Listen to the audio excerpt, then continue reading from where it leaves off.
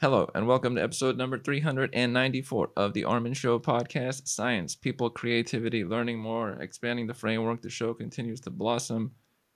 Panels, groups, solo episodes, live streams on the way. Subscribe if you haven't. Support on YouTube, Spotify, wherever it might be. Apple, leave a review. All those things, whatever happens on those lines is supportive to the show. On this one here, coming from the UK, a wonderful location. I have been to Scotland. We have Dr. Helen Nuttall. I will give the biography, but Helen, welcome to the show. Thank you very much. It's a pleasure to be here. Thanks for inviting me on. I'm very glad to have you on. As a description, you are a lecturer in cognitive neuroscience and a BBSRC New Investigator in the Department of Psychology at Lancaster University in the UK. You lead the Neuroscience of Speech and Action Laboratory, NoSA, the NoSA Lab, investigating things about speech, action, cognitive function, how it's represented in the brain, how these work in health and disease, and how they're affected by the aging process. And you use various systems, stimulation, EEG, MRI, EMG, to study these items. That's quite cool. Long live the brain. To me, it's the most interesting thing on the planet because of how much we can do, what we figure out. If I look at a rock for a long time, nothing's going to change too much, but we are altering things left and right. Absolutely. What got you into this category of interest in the first place? Oh, that's a good question. I guess when I was at college, so in the UK, college is sort of after high school, so you attend sort of 16 to 18 years old. I was studying biology as one of my college subjects, and we studied the structure and function of the nervous system. And I learned about how neurons kind of communicate together, and a little bit about how the brain worked. And I thought, wow, that is cool because, like you said, it underlies everything that we are doing as a species. The brain is behind everything. If you reduce it down to biology. So I felt really excited about following up on some of those concepts that I learned about in college and pursuing that at university. My career actually took a somewhat non-linear trajectory because I also, at the same time, had an immense kind of love and interest in language. And perhaps you've come across this in some of my research. The two interests have intersected over time. So I actually went on to pursue a degree in linguistics and English literature, which does not concern psychology or neuroscience, or touches upon it very minimally. However, once I'd finished that degree, I still felt I had an unmet need to understand more about how the various things I'd learned about in my degree, in this case linguistics and speech, were represented at the level of the brain. So I sought to try and undertake graduate training in neuroscience, specifically in the realm of speech and linguistics, or hearing was another way that I thought could relate to these interests. And I was fortunate enough to be sponsored to pursue some postgraduate courses. So I took a master's in cognitive neuroscience and neuroimaging, and then that following from that was a PhD in auditory cognitive neuroscience, which was funded by the Medical Research Council here in the UK. So yeah, a non-linear trajectory, but I wouldn't change it. So that's a long answer to your question about how I got interested in it, but it's the answer. We value answers with depth here because Good, depth is the key good. in all facets of existence. And they say how you do one thing is how you do anything. So that's a good sign in general because that means depth across all the domains. We're here to get, in full in some categories because if we touch on a lot of things very lightly, then there was no, it flutters away in the wind. But if something of depth, it's almost like a plant in the ground. It's not moving when the wind shows up. That's a very nice way of putting it. I see things that way in a non-linear fashion as well. We are both non-linear in such a fashion. That's cool. Long live non-linearity. I even think about that in terms of sounds, like non-linear sounds that are they have a poignant impact on animals or us because like a person screaming and it has like a non-linear sound represents, oh, that's a real danger, some real threat is happening versus a normal sound doesn't have that. Yeah. Now, linguistics and speech, that made me think of something actually. I've known a speech language pathologist. Speech is said to be one of the things that differentiates us heavily from other animals, our ability to organize our thoughts and collect through speech. how much do you think of speech as important to humans and our, let's say, advanced nature in some regards? I think it's incredibly important. I would agree with that speech language pathologist that you spoke to, because speech allows us to express the ideas, the thoughts, the creative moments that we have inside of our brain without kind of verbal expression. It wouldn't be possible to communicate in the same way that we can do with verbal expression. So it's incredibly integral to us as humans.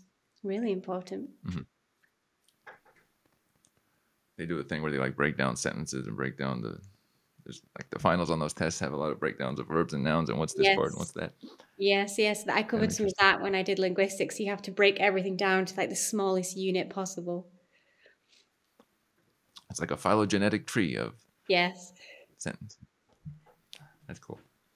Now, your research, how would you describe the current breadth of your research and the main categories of interest? What's towards what?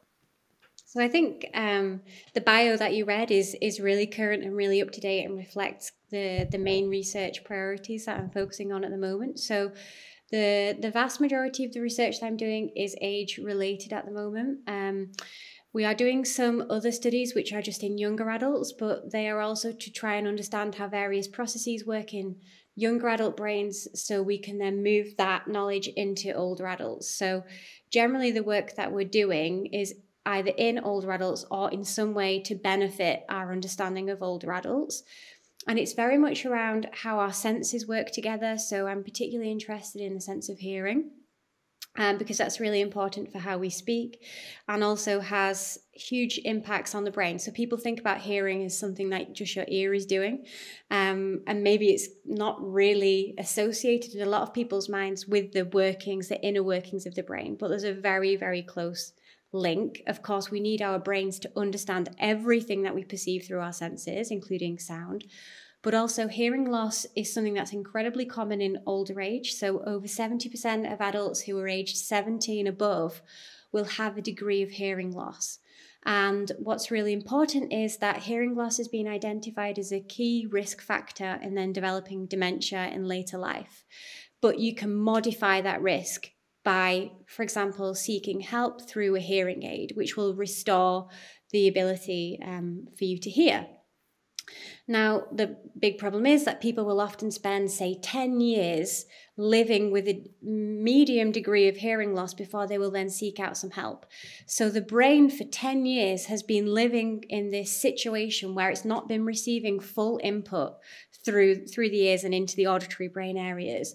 So because of that, it's then having to bring in other brain areas and other brain networks to try and provide support to these hearing systems that aren't fully working so people can continue to understand and communicate, because the information that's being received in the auditory brain areas is missing. It's fragmented, if you like, because it hasn't been fully detected by the ears. So the brain has to work really hard to fill in the blanks. So hearing is very important to me, and understanding how age-related hearing loss affects the brain is really important. Understanding how the brain's sort of cognitive profile changes in aging is also very important. So many people are aware, for example, as you age, your short-term memory skills aren't quite as sharp as perhaps they were when you were younger. You might struggle to find the name for words sometimes. You almost can... You can think of words that are related to the word you're looking for, but you can't find the exact word to name like an object or a TV show that you watched the other day when you're trying to discuss it with a friend. So those types of word finding difficulties are very common as we age, very normal and very common. And trying to understand what we can do to ensure that people age healthily and they stay on the right side of healthy aging and the mild side of these cognitive changes, and these cognitive changes don't then transition into dementia, that's also really important to me. So understanding how we can age healthily, because lifespan is increasing, we're living longer as a race, but health span, the number of healthy years we're having in our later years, is not aligning with our lifespan. So how we can ensure that those longer years that we're living remain healthy, that's really important to me. So these themes, they intersect and they underpin the work that I do, and they drive forward the research questions that I seek to answer. Yeah. This makes me think of a few different items at the same time. The lifespan and health span, I think I will come back to that. But first, the hearing loss and dementia link. Is there when hearing is reduced, is it causing or likely to cause more dementia because the individual is not running through normal brain processes, so it's like the brain is tamping down? So that's one possible reason. The exact nature of the relationship between hearing loss and dementia is still under active investigation. So people are not fully clear on why there is this relationship. And there's a number of reasons which I'll talk to you about. So first of all, when the ear is not fully processing the sound, that means a reduced message is being sent up to the auditory brain areas. So because they're receiving less information, poorer quality information, the areas aren't being used as actively as they would be if the full information was being received. That actually leads to physical changes in the auditory brain areas. They become smaller through atrophy because the amount of information going into them is reduced. Does that kind of make sense? So it's like reduced information going into them leads to them becoming smaller. So I guess if you're at the gym and you start off with really big muscles because you've been working out a lot, and then you reduce your weight training and your muscles shrink, the brain physically becomes smaller because there is less going into it. And then, as you mentioned, because there's less going into it, you're still trying to understand what's happening in conversations. So then other brain areas have to try and help. Brain areas that might be involved in like problem solving, for example, or attention, they're working extra hard to try to assist your auditory brain to recognize the message that you're hearing, to understand speech. But the brain does not have infinite resources. There's only so kind of much brain, there's only so much energy that's going into the brain. So if that energy is being diverted towards supporting hearing, it means that something else might not be supported. So the information and the resources are being kind of reallocated, if you will, and that might be detrimental to other processes.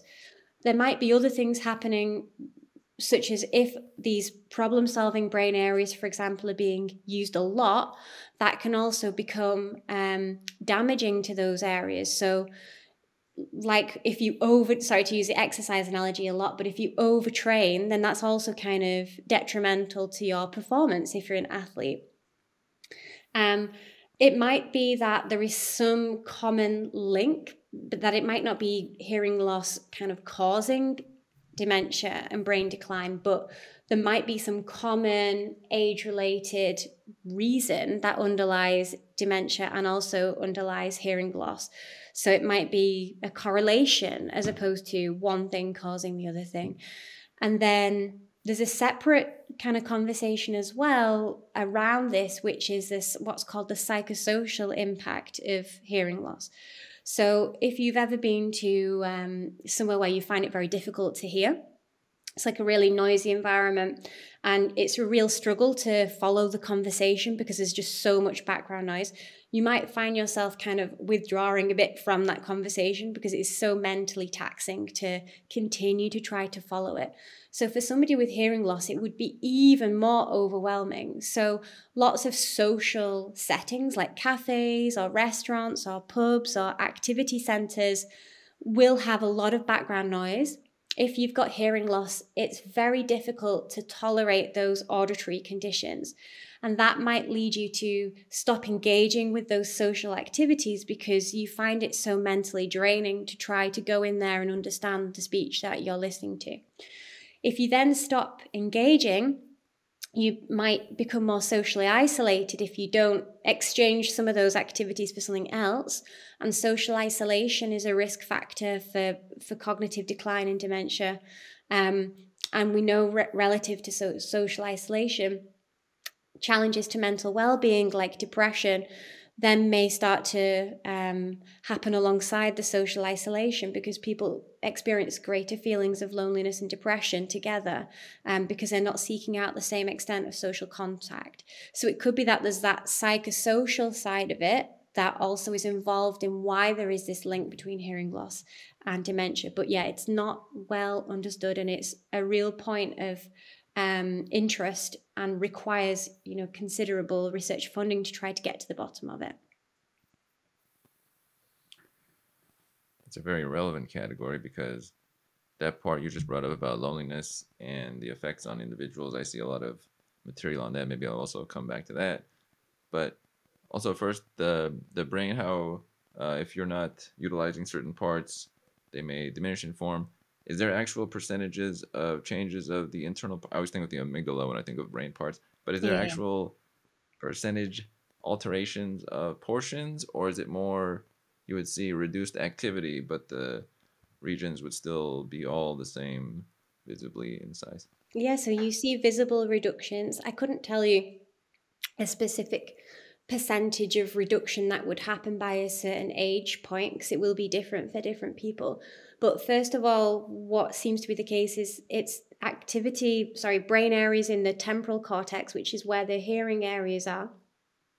They physically diminish in size. So if you were to take a brain scan, excuse me, from somebody, you might see actual shrinkage of areas within those temporal cortex areas because of the lack of auditory input going into the hearing areas. And what people are concerned about is that might then impact other brain areas and potentially lead to atrophy elsewhere. But we need kind of long-term longitudinal studies to really drill down and find data to kind of support or oppose some of these hypotheses. But certainly it's evident that in these temporal areas of the brain where the hearing center is, they physically become smaller with hearing loss in age. On the loneliness point as well, that's a large one. I've seen graphs where it's showcased that that's the highest, most relevant category as far as well-being currently, more than if someone quit smoking, reduced drinking, or reduce their obesity, different factors that you would think are much more important to health. But network and social connectivity, especially for older folks, was really substantial as far as representing if they would do well. It said something like having a close friend for maybe an older person or maybe mid-age would be like making another $100,000 a year as far as the health impacts for that person. Any thoughts on that? Although it's like slightly a separate category, but thoughts on the effects, social isolation, and people and what it does to the brain. So there's a really, really good paper in a medical journal called The Lancet by Livingston and colleagues, and there was an update published a year or so ago where they tried to map out the exact proportion of risk associated with different risk factors, such as you mentioned, like with loneliness, and this is where the hearing loss risk factor was mentioned. Some of the other risk factors you mentioned have also appeared in that paper too. How it kind of relates to, say, making more money, I couldn't say, but it definitely is very, very important and something that we shouldn't overlook. The pandemic, which we are still living with, but the acute changes to our social life that were experienced during that time, I think people felt very significantly. And yes, maintaining strong kind of social connections in later life is really, really important for brain health because it keeps you mentally stimulated, which is very, very important. Maintaining mental stimulation into your later years is a very, very good way to reduce your risk factor for dementia. So ensuring you've got really good links socially to maintain that mental stimulation is good. And of course, mixing with other humans, we're a social species. It makes you feel good. Many of us experienced how virtual interactions felt quite different from, for example, in-person interactions.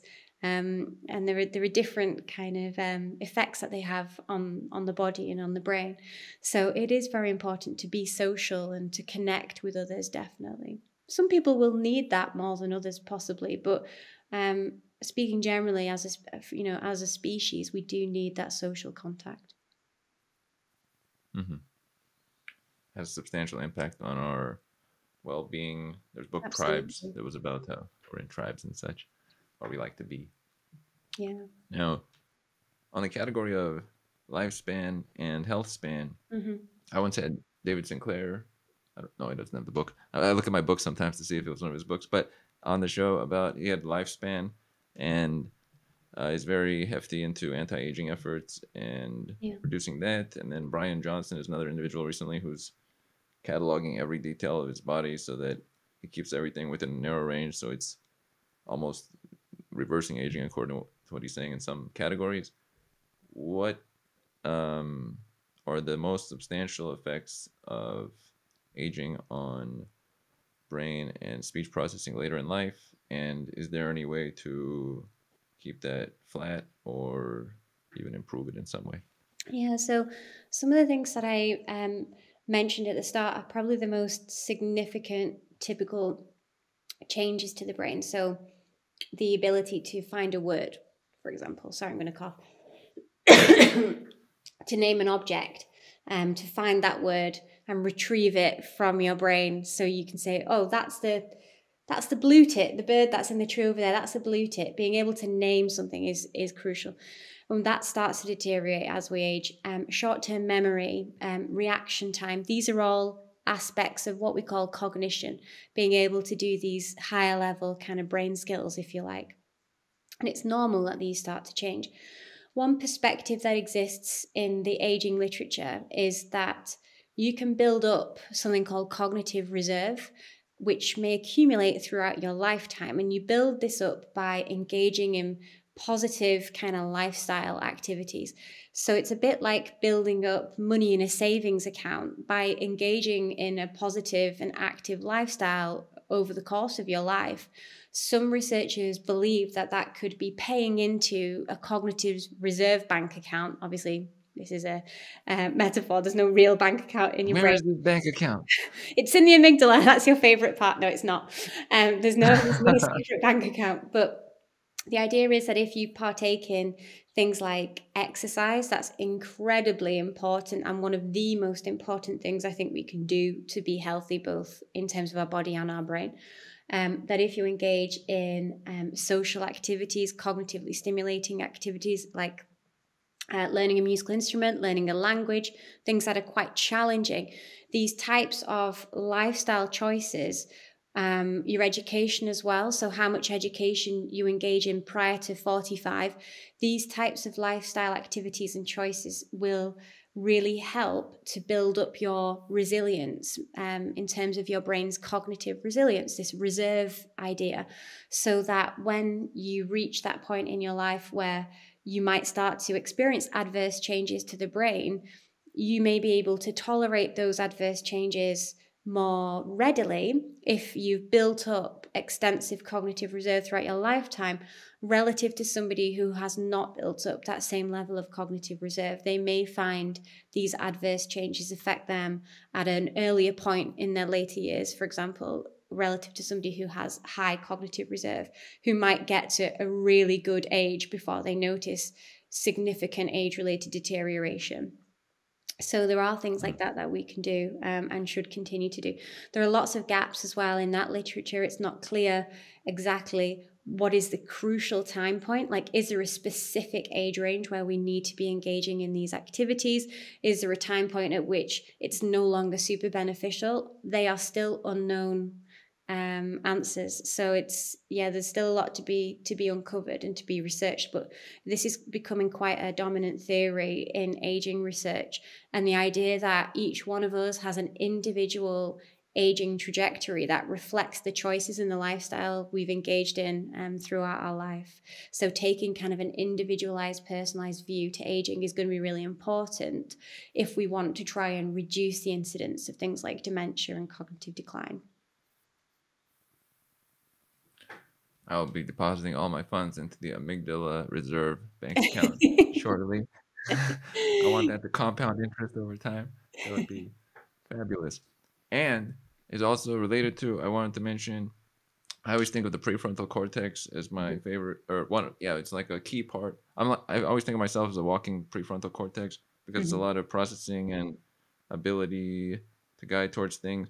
And then I think of it like you're running on sugar, like how much energy you have propels that, and then the brain uses like 25% of the body's calories. How related is the prefrontal cortex to speech and brain ability, or is it more just like the engine to get it going and it's handled So elsewhere? Does the that decline as well in later life? yeah, the frontal cortex is really, really important for some of these cognitive operations I mentioned. So, in the frontal cortex is where you get brain activity that seems to underpin a lot of these cognitive abilities that are sensitive to the aging process and really needed for our ability to get through our daily life, like memory and attention and that type of thing.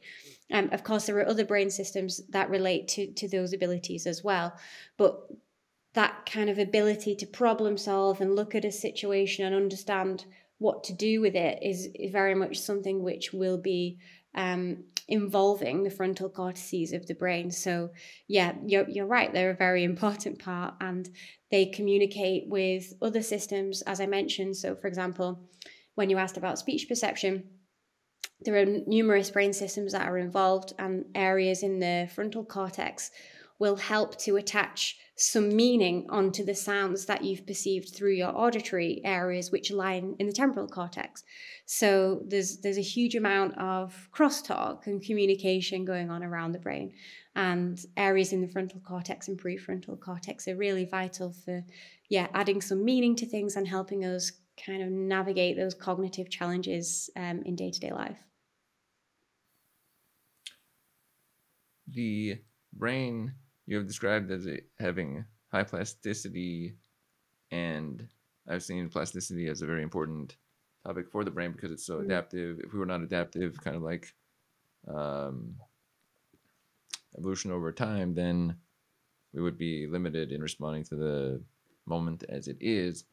And I have a cool recent example. I was doing some handiwork and then we'll call it tweaked part of my one finger, and there's a little tingling a little bit. So hopefully that gets better, but that may uh, solve itself partially on its own over time.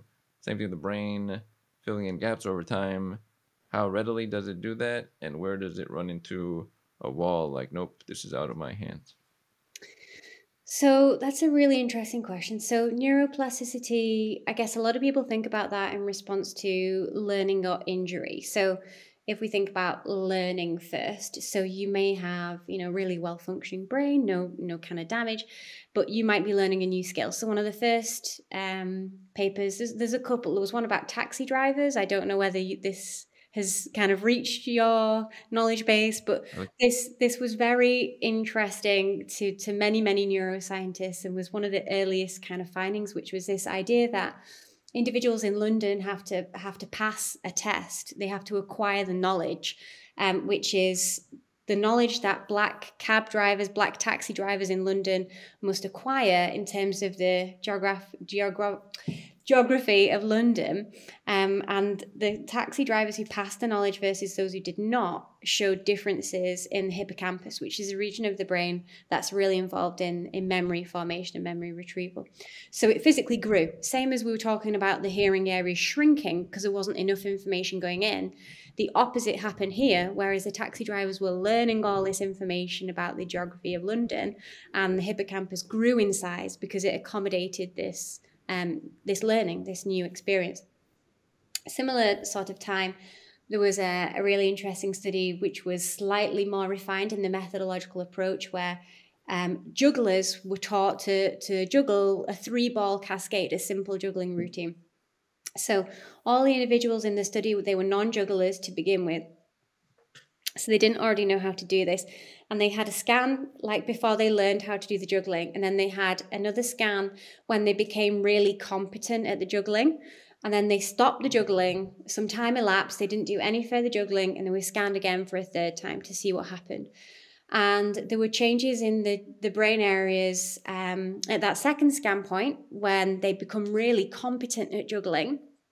Brain areas that were involved in processing kind of complex motion patterns appeared to grow in size. And the researchers inferred from this that that must be because of this new experience that the participants were engaging in, which is learning how to juggle and see these 3 balls moving through the air. And then when the participants finished the juggling kind of task and they didn't carry on practicing, those areas that had grown started to go back down to their original size that they were at baseline. So when you asked about the limits of what people can do, it's not that once you've learned that kind of juggling routine that, you know, that area grows and stays there forever, but it naturally responds to the experiences you're engaging in dynamically. So if you stop juggling, then that will shrink back down to a similar type of size as it was before you learned. So yeah, it's really, really interesting. And then when it comes to disease, which is the other context where neuroplasticity is really relevant, because that's one of the ways in which we can overcome kind of damage to the brain, then depending on the extent of the brain damage, you know, if there is very, very extensive brain damage from a stroke, the ability to regain your abilities in a way that they match your pre-stroke abilities may not be quite as favorable as if there is a smaller amount of damage sustained in the brain from a stroke, where it might be possible to regain your abilities in quite a similar way to before you had the stroke. So the extent of the damage will relate to the extent of the recovery, but it's very difficult to predict exactly how one person will fare versus another, and because we're all so different. And as I mentioned about the individualized approach to thinking about the brain in the context of our aging trajectory, I suspect that that's also really relevant to how we recover from brain damage too, because those neuroplastic processes and the sort of health and reserve of the brain will be related to the lifestyle choices you've made during your earlier years. So I would never like to say, you know, oh, if you have this type of brain damage, then that makes it very, very difficult, because it's always important to try to engage in different interventions or different therapies that could try to promote neuroplasticity, because what might work for one person, there might be a different type of intervention or different type of therapy that might promote positive neuroplastic effects in a different person. But definitely the extent of the damage will relate to the extent of the recovery and what neuroplasticity effects are possible. Yeah. A few items come to mind there.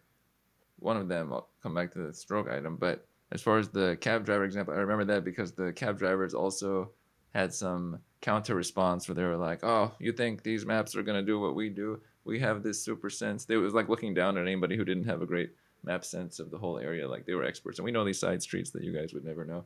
That's kind of funny. Yeah, it is. There's like a world map in their mind. That's some real skill right there. Yeah. It's almost like pizza delivery individuals. They used to have some real sense of the little shortcuts. Yeah, knowing all the best shortcuts that your satellite navigation system won't necessarily kind of pick up on as a specified route. Right. It's a nice feeling, but there's a little bit of like that counter. The technology is on the way, and usually there's a first response of, well, that can't, and then shortly after, usually there's adjustment, and then the technology definitely has an impact. Yeah. Even recently with like AI material, like that can't write essays. This, oh, it can actually. Wait a minute, that can't. No, wait, actually, it can. Oh yeah, that's a hot topic right now. ChatGPT is a hot topic in universities and essay writing. Yeah, everyone's going to have to get with the program there and figure out what to do.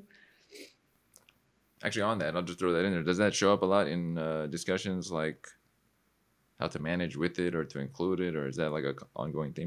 Yeah, it's an ongoing kind of debate that we're having actively at universities at the moment, at least in the UK, because thinking about, okay, well, looking more broadly, what is the role of ChatGPT or technology like that in our future, in the future of the students that we're training? How might they be using it in their future employment? And therefore, how should universities be trying to understand what to do with it. Like, should it be treated as a plagiarism type offence, or should it be that we rethink what we're doing educationally and try to work alongside it if we think this is going to be a vital tool for our students and their futures? So it's something that's been actively kind of debated and reflected upon, and we'll have to figure out kind of, what to do, really. It's an interesting time. It's like, I imagine it's like, when calculators became commonplace, and everyone's like, oh, the students are going to be able to do maths on the calculator as opposed to by hand. Yeah. Basically, we have that That's for funny. words. So, yeah. Right. It's basically just we start with numbers and then we headed to words, and then Yeah. the bandwidth keeps going up a little bit. Yeah. A little bit. Yeah, there's a lot of news in that. I've had discussions many times, like with Rama Chalapa of can we trust AI and other artificial intelligence individuals. The category's always been interesting to me. Fascinating category. And Yeah. and then on the concept you brought up, stroke.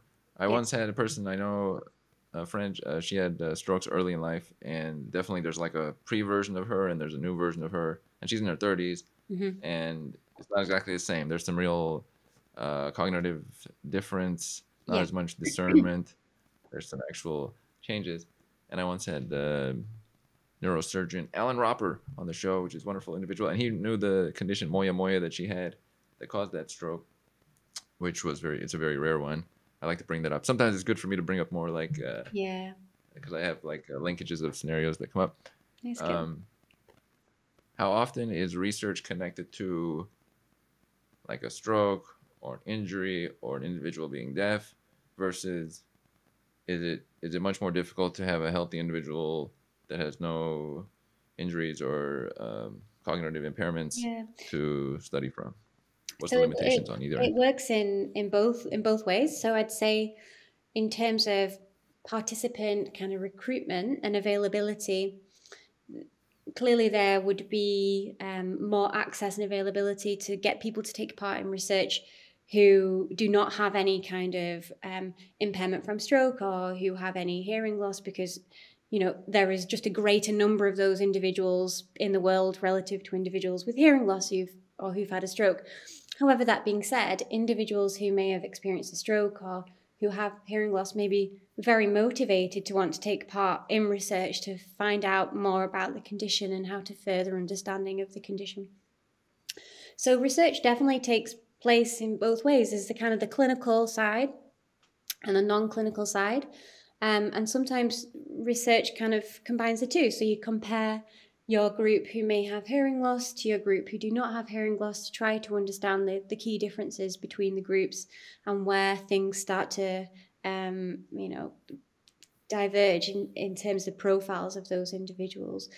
If you're doing research, for example, with individuals who have brain damage, then you need to be working closely with like hospital facilities to allow patient access, which has different types of challenges in order to kind of get through those various pipelines so you can get access to individuals and try to find participants for your study. Whereas, say, if you're studying young individuals who do not have any kind of brain damage, who are what might be regarded as, pretty typical, if you believe there is anything typical, but historically people have used that word, then on a university campus you'll find plenty participants who would be fitting the criteria. So there are different kind of challenges to the two different types of clinical versus non-clinical research, but both are incredibly valuable. One needs to understand how the brain works in a non-clinical situation to then understand what the impact of that clinical condition might have. So I think both are really valuable, and we need to kind of continue to research both in parallel. That makes sense. One thing I wanted to go back to is I know a person who is forgetting things recently, later in life. They're older, and it was bugging them because where they would have the thought or the word, it's not showing up, and that is probably a disturbing concept. Is there anything practically that an individual like that can do that may assist them along the way. Maybe not fix the issue, but things they can do or So to like jumpstart those yeah, so some thoughts. people are quite interested in kind of cognitive training or brain training. You might have heard about that. Various kind of computer systems like the Nintendo. I think there was some years back they had a suite of brain fitness, like brain training games, trying to improve brain function, and they've been marketed like it's $1 billion industry, and there's some aspects of it that are not particularly rigorous in terms of the science and the robustness behind the claims. However, there are protocols and there are studies out there that are trying to create training protocols that are evidence-based, that are very rigorous, that are constructed appropriately and tested appropriately, because there are many kind of brain fitness apps that you can download or games that you can buy that have not been kind of tested as a research kind of method before then being rolled out to the public. So it's easy to wind up buying something which may have no benefit whatsoever because it just may have been constructed poorly. Some individuals recommend that these types of training protocols have certain features. So if you're thinking about what can I do to try and sharpen my skills, then it's worth kind of looking into that. Now, most of these programs, what you find is you get better on the program itself and your scores go up, but then in life you might not see that translating quite so clearly to an everyday kind of difference outside of the training protocol. But it still represents a way to stimulate yourself cognitively because you're engaging these different cognitive systems and you're providing yourself with that cognitive stimulation. So there's still kind of benefit to that exercise, and also it's quite confidence building. So my dad had a stroke when he was just a few years back, which he has recovered pretty well from. But like you say, there's kind of aspects of him that maybe are less kind of evident now post-stroke, and many people would meet him and say, oh, you couldn't tell that he's had a stroke. But of course, if you know that person really well, then to you there are differences, but he doesn't come across like somebody who has any kind of impairment neurologically. Anyway, when he had his stroke, I said, maybe you could think about doing some of these brain training things. And I knew that the benefit in real terms might not be huge, but the benefit to kind of self-esteem and your confidence might be quite helpful, because if you can see your scores kind of improving, then that makes you feel more confident, and then that has a positive effect on your self-esteem, and maybe that comes together for you and you find the process easier as opposed to having a mental block over it, which is something that can happen if you feel quite negative about it. So yeah, cognitive training is something you could look into. Doing things that, of course, more general but good for us. So physical activity, that type of thing. Physical activity can promote neuroplasticity. That's not to say that it's going to fix that specific individual or that specific kind of ability, but you're giving your brain the best chance to do its job. So yeah, physical activity is a great one. I like the point that you brought up there. Made me think about games. That's one thing I've never liked about games, is that what you just described, they're in their own little loop, and then when you depart from the game, your reality is not so altered. Absolutely. So it's almost like you're in your own little loop machine of some form. Yeah. And so if there's let's say a speech program that is just do these crosswords and you will improve, but there's nothing related to what impact. Now you're just doing a loop of, let's say, crosswords. It's not connected to reality. Correct. That's where the disconnect. But then the point you bring up with your dad is a cool one, or others or I know individual plays, let's say chess or other things, that might be their way to get the ball rolling a little bit, or get them like, okay, I'm good, and then go back to reality, even though the disconnect is there. Yeah, exactly. And that what you describe about that loop in psychology, it's called near transfer versus far transfer. So the holy grail is that you're going to see some far transfer to the wider universe. Whereas what happens is often you see near transfer, so you get better at the task. you might get better at a very similar type of computer app or game, but in reality, there's no appreciable improvement. So the idea is that before these apps and games are rolled out to kind of mass markets, that they should be tested for near transfer and far transfer before you can really claim a benefit of this app that exists outside of the games that you're just purely playing within the app itself. So numerous companies have fallen foul of some of these issues, and some companies have been called predatory as a result of it, because as we've discussed, aging is a real kind of query for many people. They want to try and do what they can to reduce the risk of dementia and cognitive decline, and some apps, have talked about their ability to factor into having a positive effect on dementia risk, but that claim has not been supported by empirical evidence. So yeah, it's very precarious out there. But that's not to say that there aren't interventions and there aren't protocols with merit. There will be robust, well-created, methodologically sound protocols, but it's just really important to pick through them carefully and find out which are evidence-based and backed by research compared to which are just a little bit more, somebody's developed it and dropped it onto the App Store, but there's no kind of citation, there's no research backing behind it. So research your brain training carefully. One thing that I always noticed in different fields, this is my sign that it's a near transfer, is that there's like a reasoning that's given, like, oh, but it improves, this game improves your hand-eye coordination. So maybe 6 years later, you might have improved a little bit of slightly in the game. But usually when there's like a description of, but your vocabulary will, they'll something like this will improve, when they're like trying to find a reason, usually there's a disconnect between that and the...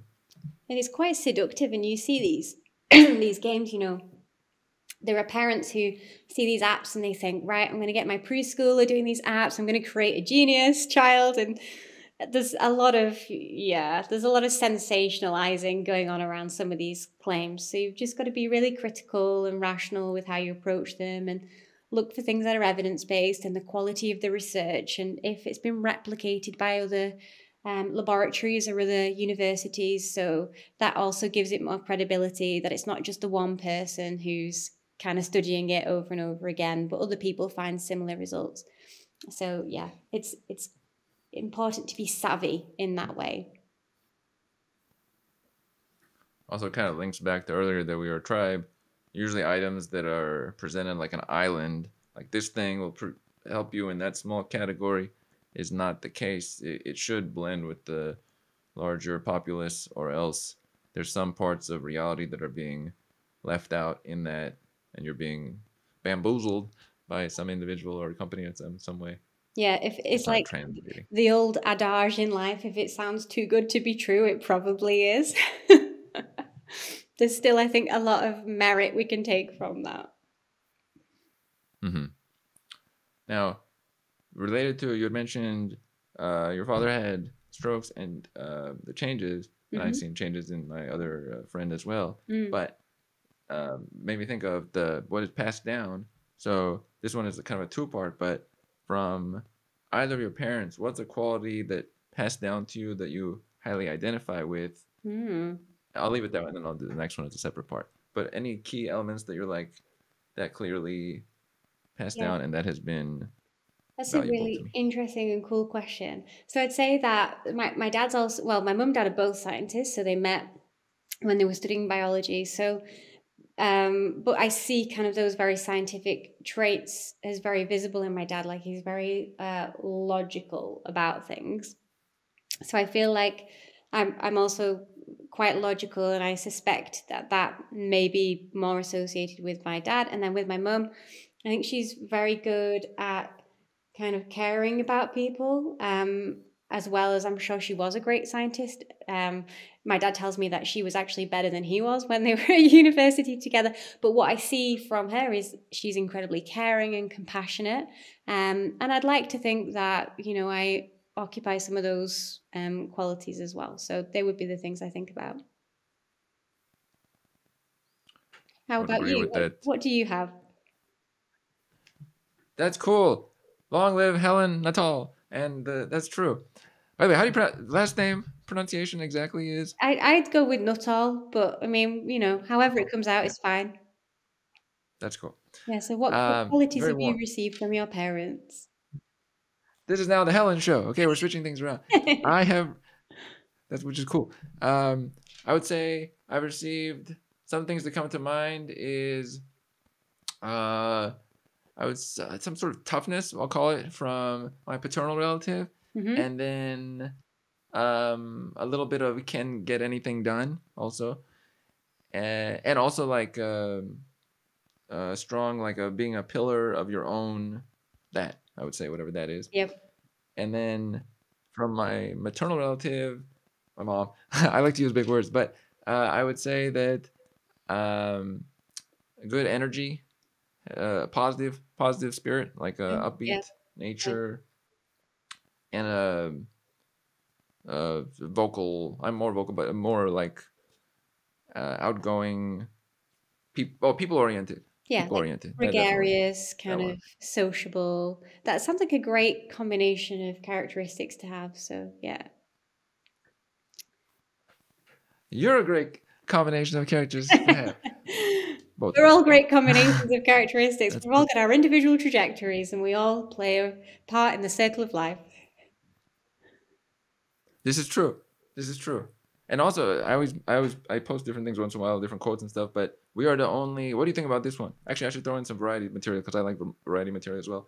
What do you think about the idea that we are the only culmination of all the experiences and pieces of our existence? There's nobody that met those people, did those things, went to that place at that time. Thoughts on that? Absolutely. And that absolutely captures this idea of cognitive reserve and the idea that we need to consider individual trajectories in order to understand how people are going to age differently, because you are your unique combination of life events and experiences and choices, and there's only one set that you'll ever make, and that will be unique to everyone else's. Yeah, I totally believe in that. That's cool. Who are some of the figures that have guided you the most along your, I guess, career path that come to Hmm. mind? Or are there any that come to mind where if you didn't meet this person or that person, things would have been different? You would be in a different Interesting. county or city or Interesting. different research So, of course, direction. family are a huge positive influence in life. So, my parents have been a great positive influence and helped to direct me considerably. There was a time in my life where I wanted to go and work in theatre production. And my my dad said no. It was when I was at college studying kind of science, and I was also doing English, and I was also kind of doing performing arts. And I thought, oh, I think I'll go to the West End in London, which is kind of the theatre district, and I'll go to performing arts school and I'll learn how to produce theatre and shows. And my dad kind of said, look, it's really difficult to some people might view this negatively, but I think on reflection it was the right advice for me. He was like, that it's a really difficult kind of path, and I think you'd be better pursuing your other courses that you're taking, because this was coming to a point where I had to drop a course. So between 16 to 17 you do so many courses and you drop one, and then you take those to like the final qualification when you're 18 years old. So I wanted to drop chemistry and keep performing arts, and he convinced me to drop performing arts and keep chemistry. So I was glad that I did that. So that was good. And then I did some training at University College London after my PhD, and I met two really inspirational and influential people who were my supervisors. One is Professor Patty Dank, one is Professor Joe Devlin. And they both offered different but kind of complementary development points, I guess. Like Patty taught me a lot about how to create a laboratory of people and how important the dynamics are between people. So it's not the case that you hire the smartest person in the room, which I think prior to meeting Patty, I always thought that that's what these big academics would be doing, hiring the smartest person in the room. But actually, the most beneficial thing to do is figure out, what are the gaps in your lab, and try to hire people who will offer complementary, challenging views on things. Don't just replicate every lab member with every lab member with every lab member, but have a diverse lab, because that diversity is really key to high level quality scientific discovery. Because if everybody thinks in the same way, I don't think that gets you as far as when you have those different viewpoints. And then Joe was a great figure because he still is very generous. So if an opportunity came that he thought was valuable, he would offer that to a junior member of staff and give you a chance to explore the opportunity and allow junior members of staff to shine, when if he himself had taken the opportunity, he could have probably done something great with it himself. So he had this view of like paying things forward. So if you said like, thank you, like for giving me that opportunity, he never wanted like gifts of thanks or thank you cards. He just wanted you to pay it forward. So like when you're the next in the next position in your career, you think about the person junior to you, and you pay it forwards in terms of giving somebody that opportunity and stepping back to allow somebody else to step forwards. There's some great points here. On that last one, it reminds me of a quote that President Obama said, where he said, if you're in a position, if you don't pull somebody up towards where you are, then you shouldn't be where you are, something like that.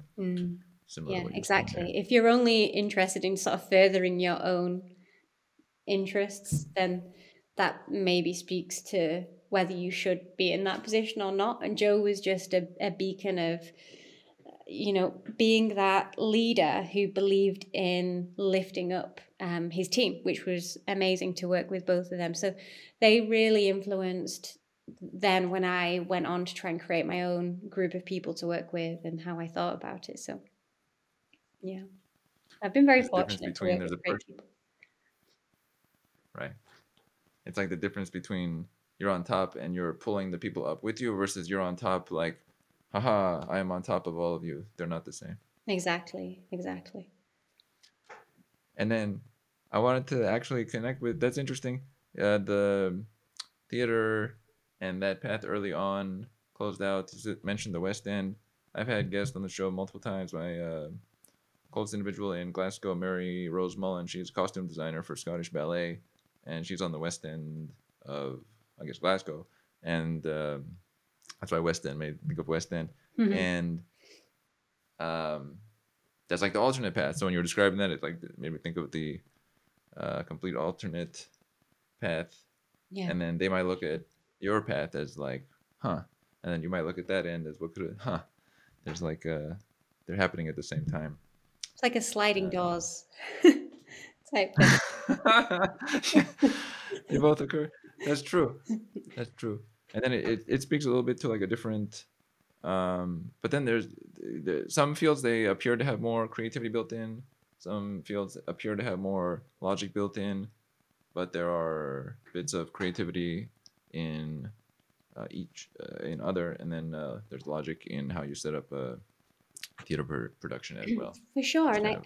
And it's really interesting that you say that, because that's something I've also tried to, when I was making the choice to kind of commit to science, like I really thought about exactly that. There is still a huge amount of creativity in science. It doesn't look like the same creativity that you might find in the West End, but there is enormous creativity, and the ability to wake up one day and create research questions to then go and test, create a novel experiment to go and test that, create a new take on data that exists. There is a lot of room for creativity and innovation. And then, but you don't necessarily think in those terms when you think about, science versus, this career in theatre production they're very different. But yeah, definitely finding the creativity in different ways is a great thing to try and do. They're described a certain way, but when you get down to the details are more multifaceted than, because outside always individuals, I've always said this, people have to put a label like that's John, the soccer player. That's as much thought as most individuals are going to give to each thing. Yeah, this is wonderful. I would add more, but that may be for a future item. I would like to say it has been a wonderful discussion covering speech, the brain, plasticity, various topics. Dr. Helen Nuttall, I would like to thank you for having joined on this episode of the show, potentially on for a future show, and bringing a lot of knowledge and great descriptions to all of us. Yeah, thank you so much for inviting me for the engaging conversation. It's been a pleasure to discuss all these topics with you. Definitely be happy to make a return appearance one day, should you find a show that might be, interesting for us to connect on. But yeah, thanks very much for your time and listening to what I've got to say. I appreciate it. Cheers to that. And we are out.